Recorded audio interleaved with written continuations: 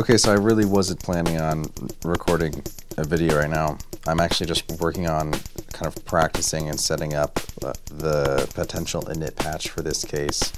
And I'm just having too much fun, even though you can see I'm like barely patched here. This isn't like staged or anything. This is just as I'm setting up things. I don't even have the accents patched on the drum sequencer to the LXR. I have nothing through my Polygogo or Maths, no VCAs even in use yet. But the playability and the interface that I am starting to have here, especially with this joystick and the combination of the 100 grits with the Nautilus. So let me pull these back a little bit in the mix just so we can bring that back in a little bit more later. It's just way too much fun.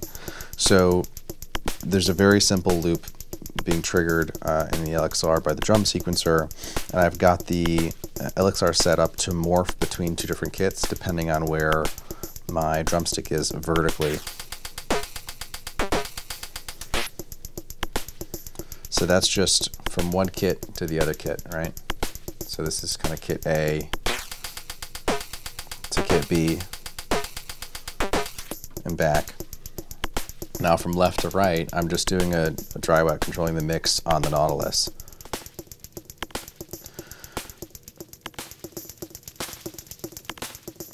Just, again, bringing the delay in and back out. But now I have this kind of like four corners that I can play with. And even a middle ground I can hang out in. And with the record function,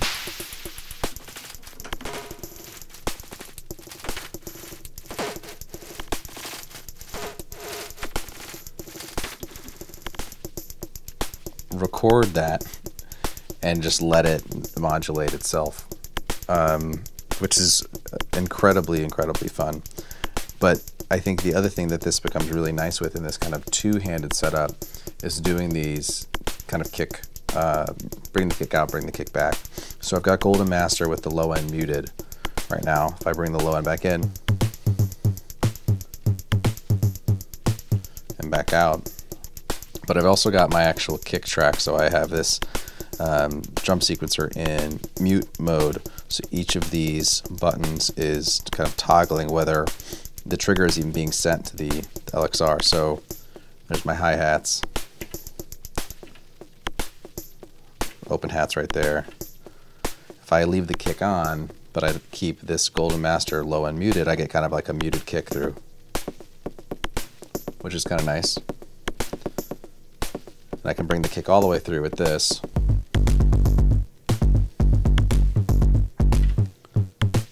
Mute it there instead. But also when you have the two different kits, you can kind of combine those.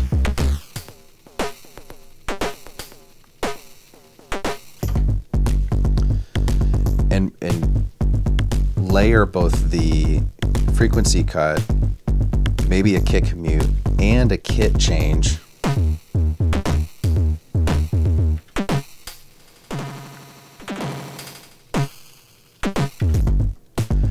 All together to create these nice little variations in what otherwise would be, you know, just muting and unmuting something.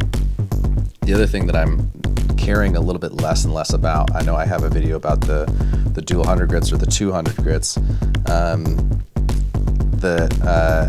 I was really concerned about whether Lapsus would be able to act as a macro controller for these, and I am finding I care less about that. And that the difference between these two and coming up here and playing both of them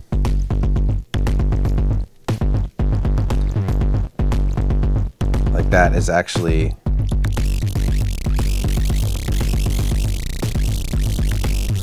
fine.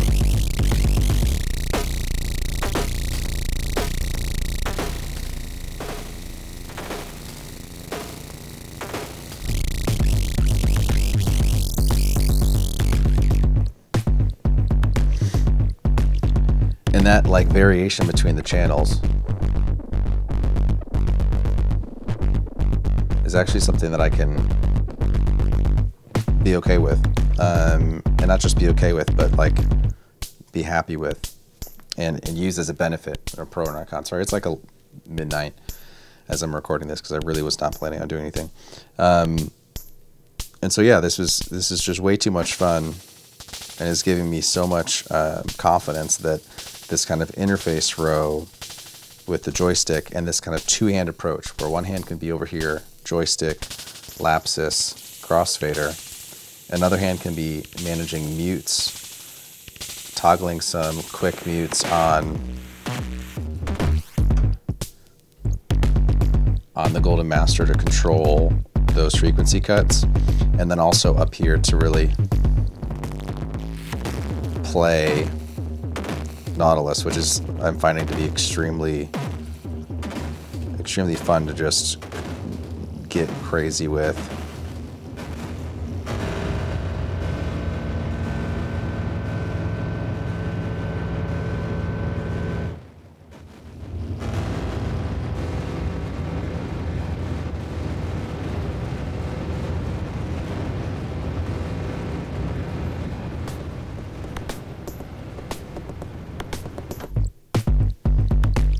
And yeah, that's not perfect. Like, this is obviously just me kind of practicing and messing around a little bit.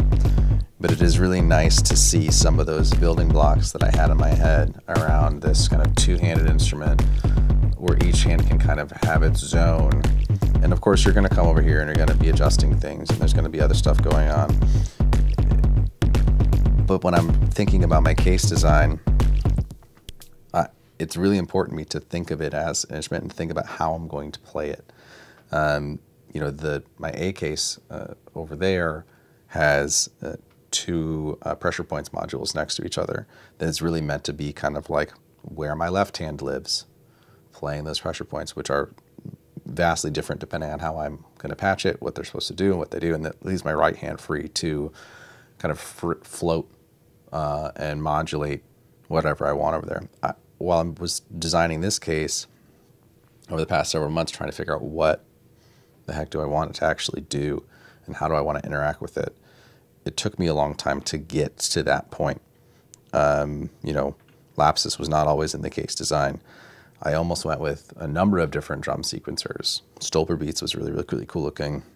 But this panel layout and really the 4x4 is a ton of fun. If I bring back and everything, one of my favorite things to do, here's the kick pattern, is to just change it by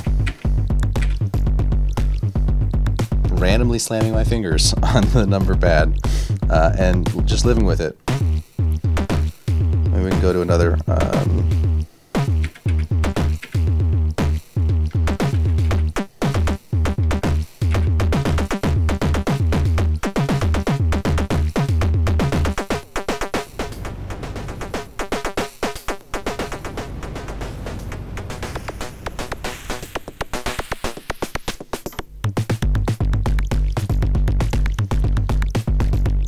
like that ability to just not think about it. Like, I have the tight control over the exact sequencing when I want to, but I can also just know that I can switch to trigger select mode, throw some fingers at this keypad, and if other parts are sounding right, it's usually going to add more than it takes away.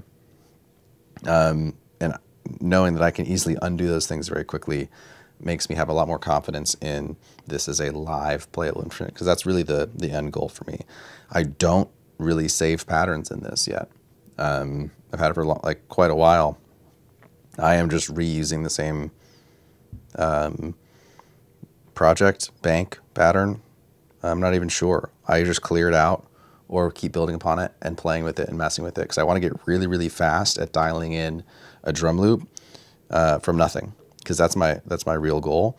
Having a patch that lets me come up to this instrument with really nothing prepared except for my experience with it, and being able to play something that I'm gonna have a lot of fun doing, and that sounds, you know, like I want it to sound. It's one thing to kind of imagine a really amazing painting in your head. It's another thing to be able to, you know, hold a brush and actually make that happen. I'm not a painter. But that takes a lot of practice and rehearsal and being hands-on with something. And that just feels really nice that these early building blocks of this seem to be there. So in the spirit of kind of documenting my process with this case and with my other case and just with my music and Eurorack in general, I thought I would turn on the record button and share a little bit of that. So until next time.